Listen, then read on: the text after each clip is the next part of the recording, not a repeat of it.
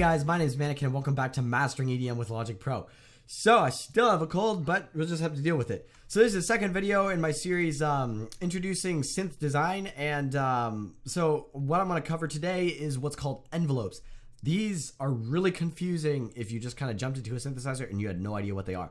So I'm not going to use ES2.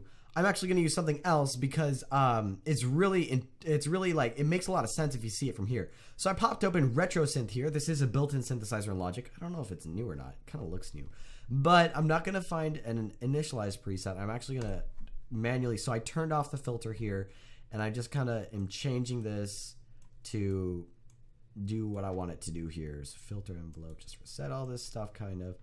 Okay, so now what we should have is make that not dependent on velocity. There we go.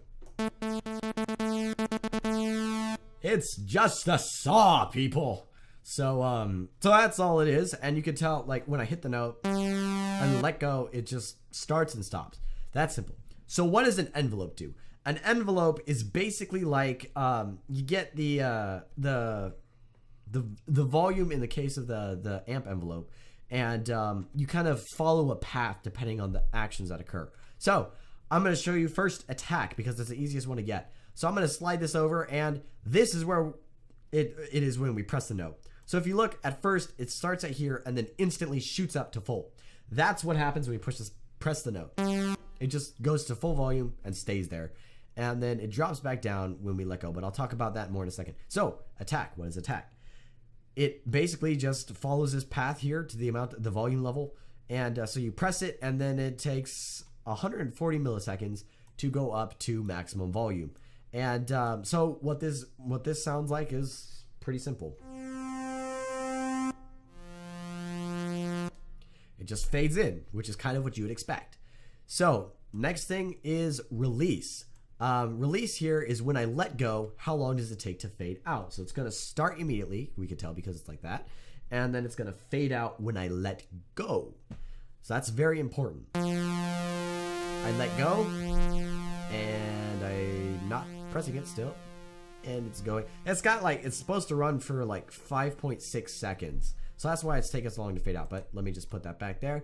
So that's attack and release. So attack is when you start it, how long does it take for it to, go to the maximum volume level? Release is once you release it, how long does it take to go away? Those are the easy ones. Now for the hard ones, because they're interconnected.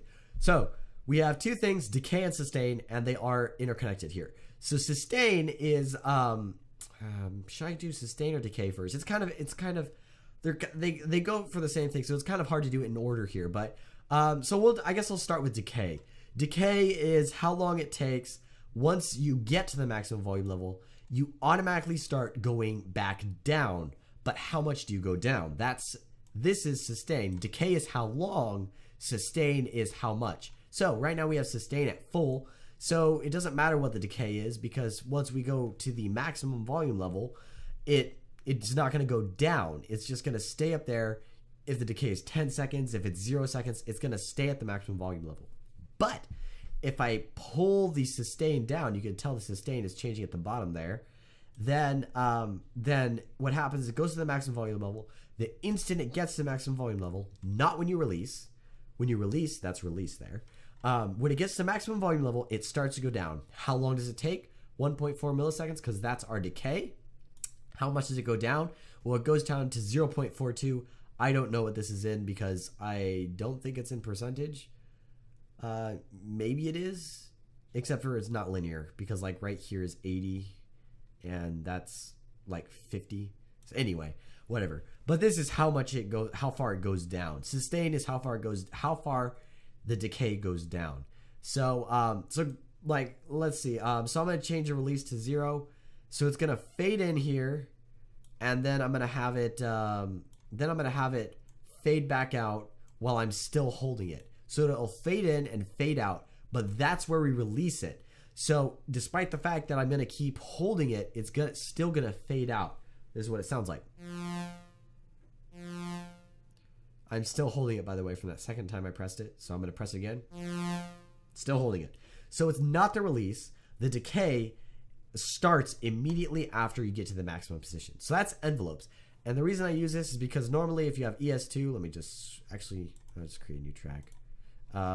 If I switch to ES2 here, you'll notice attack, decay, sustain, and release.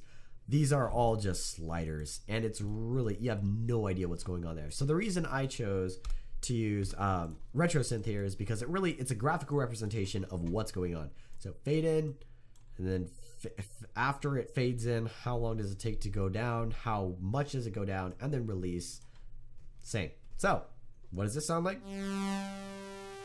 And then I let go, and it fades out. Sweet. So this is pretty much envelopes in a nutshell. Now, you can, envelopes are not just limited to volumes. In the case of a filter envelope, here, let me turn on the filter, and I'm going to turn this, turn the envelope so it's using maximum. So this is how much the envelope affects the filter here. And then I'm going to pull this down all the way to the bottom. So the lowest point that the filter can go to is the lowest point. So filter envelope here, what's happening? Exact same concept. How much do we open up the filter? And at this point, it just shoots up to full. So it shoots up to full. And then when we get here, it shoots back down. So that's our release here, you can tell. So that means that it'll stay at the maximum until we let go. So what does this sound like? Oops. Why is it not affecting it enough? Oh, here we go. This right here is how much the it's affected by the key here. Maybe not. Oh, goodness. Maybe I need to change it to 0. There we go. That's what I was looking for. So actually, I'm just going to set this back to how it was. So it's instant start, instant stop. So this is what it sounds like. Oh my goodness. I put those the wrong direction. I was hoping that it wouldn't affect the velocity wouldn't affect the sound, but there we go. That's what I wanted. Okay. So you can't hear anything with the on or off. Well, you kind of can just because it's a low pass filter. So whoopsies. That's not what I wanted. 0. Yeah. So you can't really, if I have this one up to the maximum, and then if I turn it off, you could tell that the low pass filter does do something just because it's on, even if you have it to theoretically do nothing.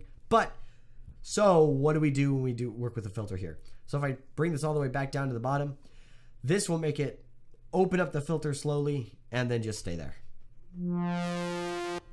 Whoop-de-doo! That was easy. Exact same thing as the amp envelope, except for this time we're just controlling a filter. And then I'm going to have it release, except for I first need to have release on the amp envelope, because otherwise it'll just stop the audio even though the filter goes down. So I need to have them both have release. And I let go, and it goes back down.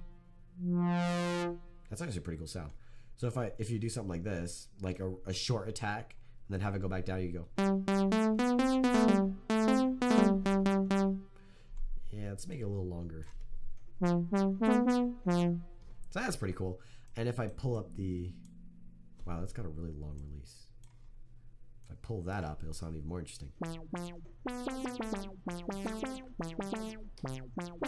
So you can already tell between what we learned in the last video, which was waveforms,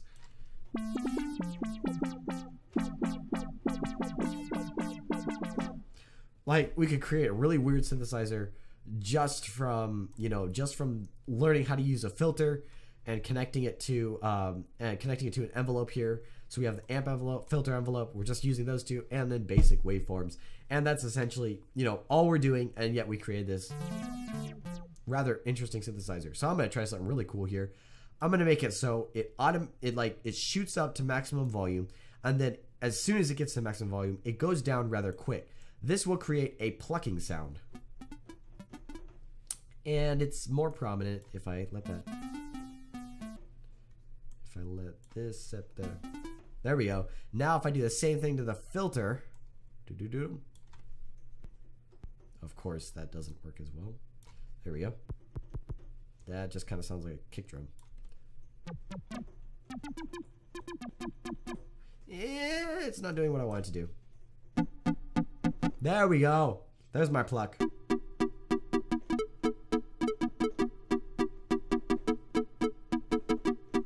So really, that's all we've learned in the past 2 videos of synth design. And you just have to, you kind of learn the sounds, So that's how I was able to get that sound after only a couple tries. But yeah, you do kind of learn the sounds of you know, what you're doing. So but yeah, you can look at these to kind of understand what's going on.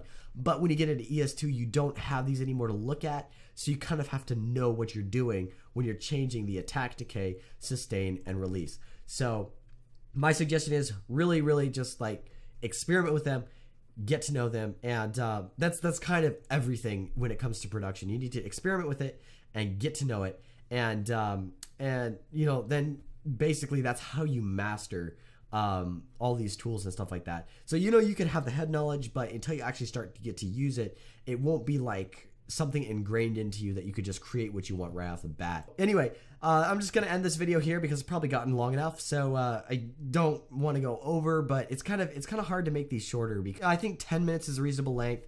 If I try to do like 7 or 8 minutes, then it starts to get like where I'm talking really fast and I'm not putting enough information on it. It feels like I don't really talk about anything. But anyway, thank you for watching. If you liked it, like the video, and if you haven't subscribed already, please consider subscribing, and because I got a lot more stuff coming your way. And I'll see you in the next video.